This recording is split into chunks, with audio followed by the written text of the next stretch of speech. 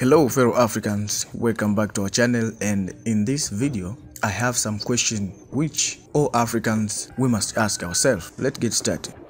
If your grandfathers are demons, what does that make you? Who despises their ancestors and remain with dignity?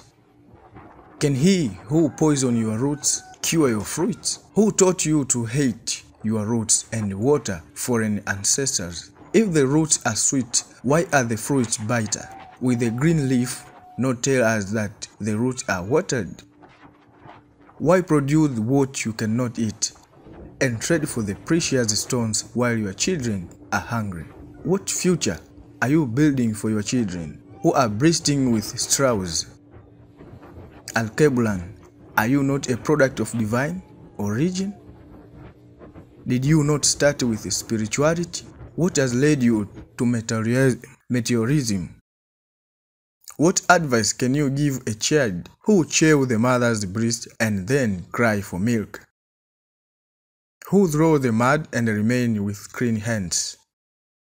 Whose footprints are you following as a continent, and where are they leading?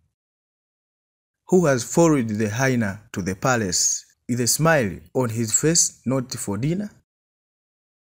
Where are the wise men of your land? Who will build your fortress when you are busy in revelry and debauchery?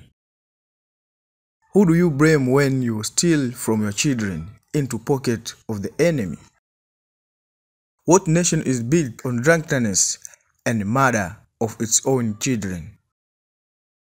When do we burn the brick of children which eats its own eggs?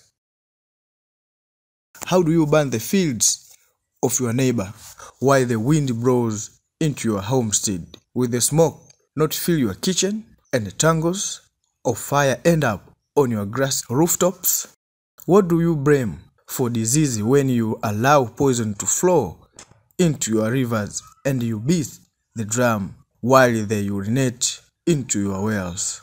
Who have been watching Alkebulan to hate her hair and buy the 100% Indian human hair pieces from the altar of their gods?